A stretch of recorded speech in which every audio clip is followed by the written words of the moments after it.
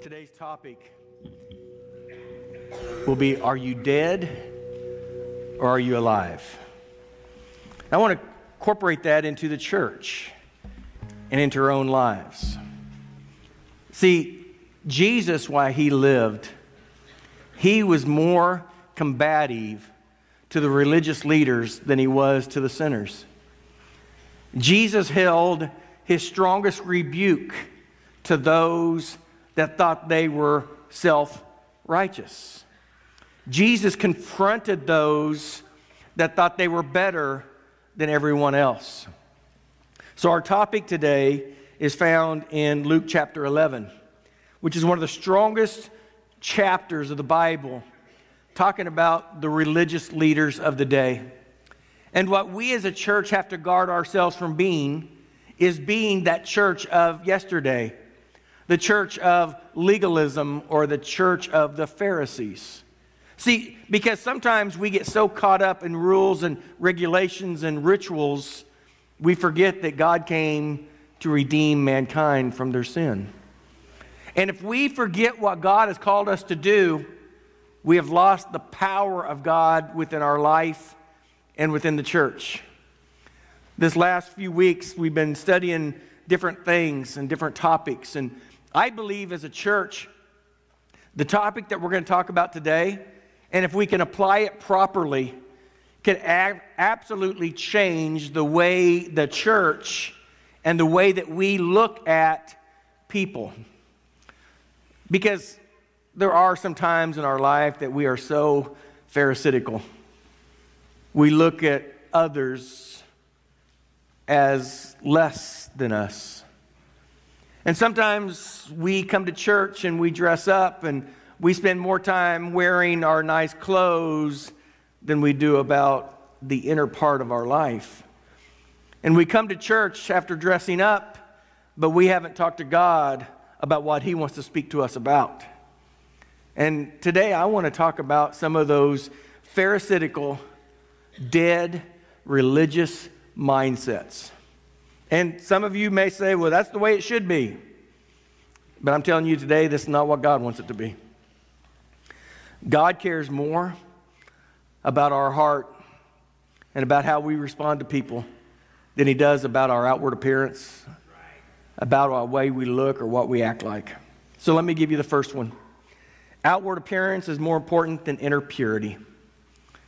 See, the Bible says in Luke, and as he spoke, a certain Pharisee asked him to dine with him. So he went in and sat down to eat. When the Pharisee saw it, he marveled that he had not first washed for dinner. Now, it's not washing his hands.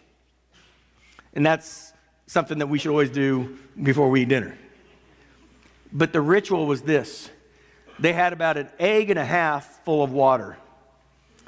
And they would pour water over their hands and let it run down to their wrists. And then they would shake it off. You know what that ritual is like? That means if I came in contact to a sinner, if I touched something that a sinner touched, I am clean. And you know what? Jesus says, that's what I'm here to do. I am here to touch sinners' lives. But the Pharisee said, no, no, no. If I even touch a sinner, if I do what a sinner's done, I am unclean. So there has to be a ritual. There's nothing biblical about this ritual. It was just something that Jesus said, what you are doing has nothing to do with what I am doing. And Jesus says, I will not play your game. Jesus came to seek and to save those which were lost, not those that are saved, not those who are religious. It is harder for a religious individual to become saved because we think that we have it all together. We think we know the Bible. We think we have everything together. And Jesus says, I am not playing your ritualistic game. What I care more about than rituals is the relationship of inner purity. In 1 Samuel chapter 16, verse 7, you've heard this scripture many times. The Lord does not look at the outward appearance, but He looks at the heart. What God cares more about than your rituals. He cares about your relationship. And sometimes we care more about what we look like than we care about being prepared for God to speak to us. And God doesn't look at the outward appearance. And somebody say amen to that, right? But God cares more about the heart. And when we care more about the heart, we are moved with compassion. When somebody's failing, when somebody is hurting, when somebody is broken, we have compassion for them. We don't kick them to the curb. But as a church, if we're not going to be pharisaical, what we're going to be is relational. And if we're relational, just like we talked about a few weeks ago, this church is a dysfunctional church. Somebody give me an amen. Amen. We all have our dysfunction. We all have our anxieties. We all have our stress. In our Sunday school today, we talked about some of our anxieties that we have. And you know what we are? We're a bunch of families that need Jesus. And aren't we so happy that this church or any church doesn't stand up and say, you have to be like this. You have to dress like this. You have to act like this. You have to read 30 verses a day. It would be great. But we don't measure up to that. And sometimes churches become so legalistic that they believe certain things. And if somebody doesn't rise to their belief, they're less than. And Jesus does not believe that. Jesus wants to look deeper than the appearance and deeper than what we think or what we say. He wants to look at the heart and the intent. So the second thing is ritual acts are more important than a personal relationship with God. Ritual acts. In verse 42 it says, "But woe to you Pharisees, for you tithe mint and rue and all manner of herbs, and pass by justice and the love of God. These you ought to have done without leaving the others undone." He's saying you guys are so pharisaical. People are hurting, and people need a relationship with God, and people need your influence, but you care more about your rituals. They were as legal. Now, this is where I wish we were pharisaical. Okay, I'm gonna play this game here a little bit. The Pharisees tithed everything that they had, a 10%. They were so ritualistic, they even tithed their garden to the temple. Now, I'm saying don't be pharisaical, but at the same time, I want you to be pharisaical. But he said this. He said, you worry about your outward appearance of what you give and what you do. You're thinking you're so much better. But people around you that are dying and going to hell, and you don't care. What do you think God, as a preacher, I should never say this. What do you think God wants more? Your money or your heart? He wants your heart. And it's a matter of the heart. When he gets your heart, your money is just stuff that you have. It's something you give so other people can have a relationship. The Pharisees looked at, look what I do for God. How you couldn't do this without me. And God says, I don't need you. I can do anything I want to do through the people that have a heart for me. It is not about your money, and it's not about your tithe, although God called us to do that. It's not about your money. It's about your relationship with me. It's about your heart. It's about your compassion. It's about, can you see through people's hurts, and can you love them and help them no matter what's going on in their life? And if you can do that, God looks at that more important than anything else. In Micah chapter 6, verse 8, he has shown you, O man, not old man, O man, what is good. And what does the Lord require of you? To act justly, and to love mercy, and to walk humbly with your God. Not to be arrogant, not to think you're better, but to walk humbly before God. Is that what the Pharisees did? Were they humble before God? No. They were arrogant before God. They thought they were better than anybody else. And Jesus says, your religion is dead. I've come to make a new covenant. And the covenant that I'm giving to you is love and mercy and humility. And that covenant that I'm going to give to you is the way my church is going to be. And I cannot bless my church unless my church is humble and not arrogant. The third thing being seen by others is more important than serving God. By being seen by others. And in verses 43 through 44, this is what the Pharisees did. Woe to you, Pharisees, for you love the best seats in the synagogues and greeting in the marketplaces. Woe to you, scribes and Pharisees and hypocrites, for you are like graves which are not seen, and when men who walk over them are not aware of them. That's another ritual. And we go to cemeteries, and to walk onto a grave is something that is not ethical, is not even something that we should do, but we're not guilty of their sin if we do it. But they say that you're like walking on graves, and you're better than everybody else, and they don't care. And what he is saying here is, he said, it's not about your position.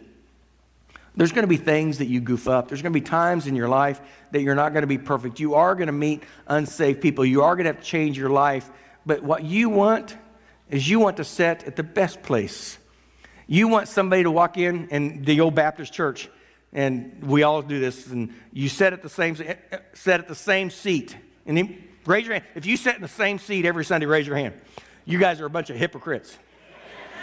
Move. You need to sit over there, and you need to sit over there. You need to meet these people, and these people need to meet you. Quit sitting in the same seat and playing the game of church. Oh, now I'm preaching, right? This is our body of Christ. Sometimes we believe what we want is what God wants, and what we need to understand is God wants what He wants.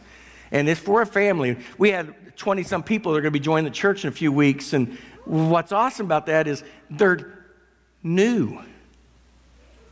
That's good.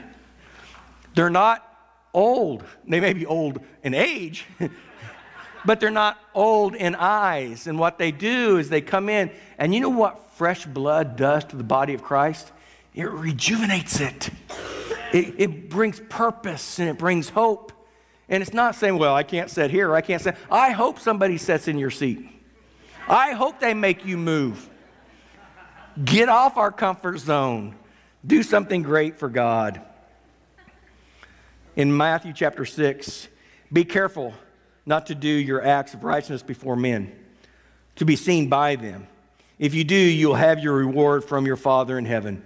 So when you give to the needy, do not announce it with trumpets as the hypocrites do in the synagogues and on the streets, to be honored by men. I tell you the truth, they have received their rewards.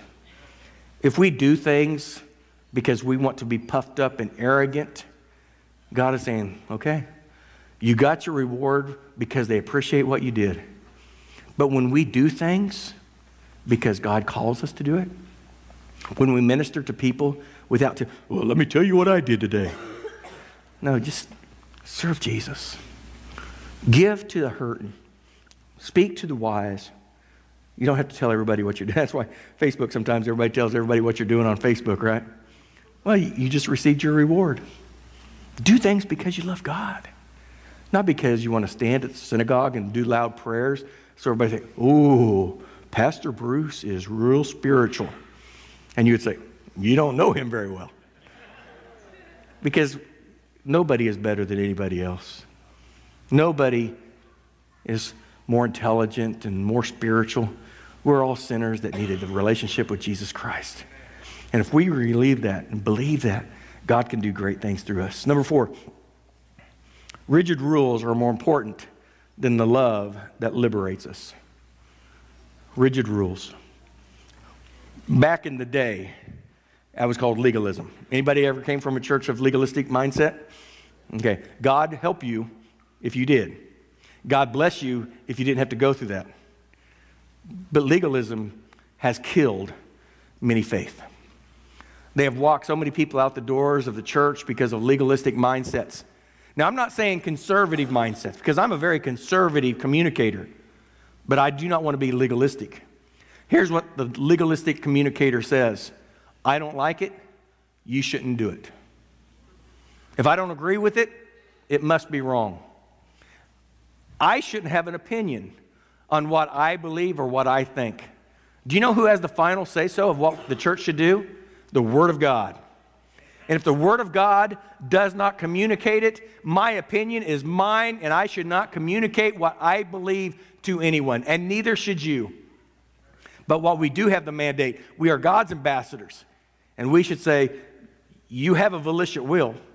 You can say and you can do whatever you want. But I need to be honest with you, this is what the Bible says.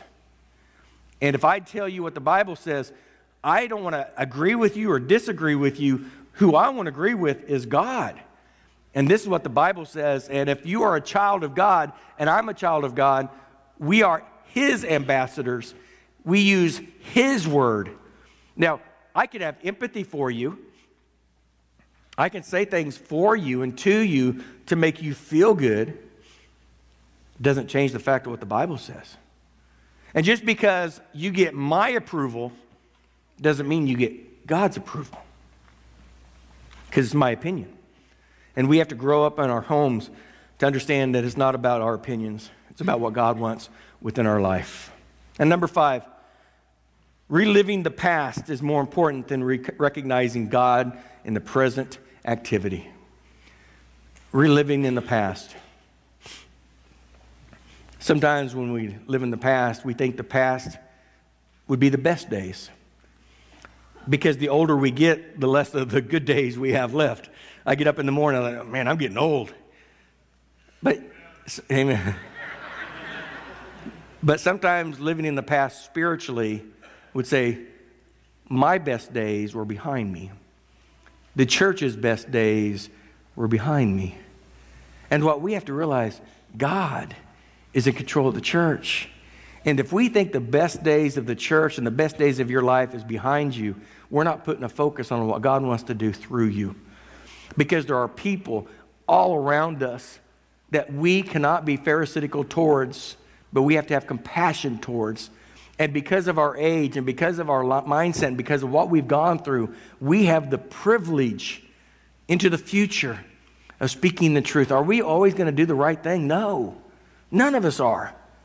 But what we can do is be open towards God and say, you know what? Today, I want God to use me. I know what He's done in the past, and those were great days. Believe me, when I first came as your pastor here, there were some really good pastors that were pastors here before me, and I first came in, I said, I can't live up to that. And I couldn't live up to them, and I had to say, you know what? It's not about what Glenville did in the past. Somebody gave me a plaque today from 1956 to 1981. It was great days in the past.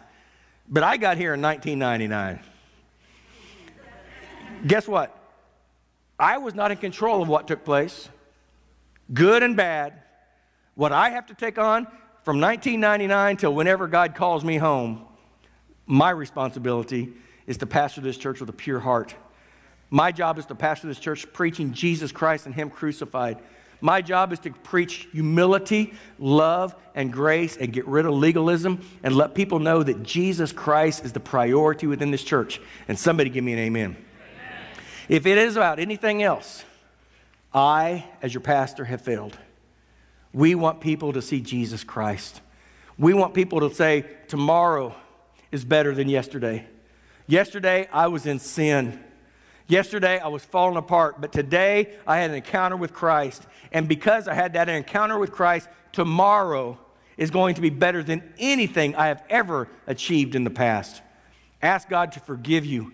Ask God to forget your sin. Cast it behind His back and say, today is a brand new day. Sometimes churches are hindered because of their faithfulness of their past. We used to do it this way. We used to run this. We used to have this. And when somebody does something different, it's not like what we used to do, so it must not be the right thing to do. And God says, I want to give to you a new song, a new life, a new breath, a new ministry. The old things have been passed away, become I make all things new. And sometimes we rebel against that. We need to take every thought captive. And the last one I want to spend a little bit of time on. Preserving a religion is more important than expressing your life. You're not just a Christian. You're not just a Baptist. You're not just a Methodist. You're a child of the Most High God. You have been adopted into God's family. You are His righteousness. It's not about a religion of rules and regulations and things that we should or should not do. I've been adopted. I have been unwanted in this world. I have been cast aside to the philosophies and the directions of this world. And God said, in your sin, I'm going to forgive you. Am I worthy of that? No way. But God is. And God said this, I am going to send my Son, and He's going to die on that cross, and He's going to shed His blood for you. Bruce, for you. You can't look at anybody else. You can't see that he is worse than you or you're better than him, because we're all sinners that need a relationship with Jesus. One sin cast us out of the direction of Jesus. But because of what He has done for us, we've been adopted into His family. Preserving a religion. When Jesus came to this earth, He had one job to do, and that's to die. But in doing that, He broke the temple up. He cast the Pharisees aside. And He said, my church will never be about rules, regulations, and rituals. Things you have to do to be honor to God. Because when Jesus came to this earth and He died, He said this, my dad sent me here so you can be part of my family. It's not about rules, and it's not about what you have to do or what you don't do. It's about, do you have a relationship with Jesus? Do you believe that Jesus Christ died on the cross? It's not about how many books of the Bible that you read or how much money that you give or your attendance in church. When you go to heaven, God's not going to say, what member were you at and how often did you go to church? And I want you to come all the time. But Jesus says, do you know my Son? Do you know what I did for you? Because it's not about religion. It's not about the name over the door. It's about the heart. In church, we have to have a heart for people. I have said this for 20 years now. I make a lot of mistakes. I err in a lot of different areas. But I will never err on the side of people. People are going to be my mind. They're going to be my heart.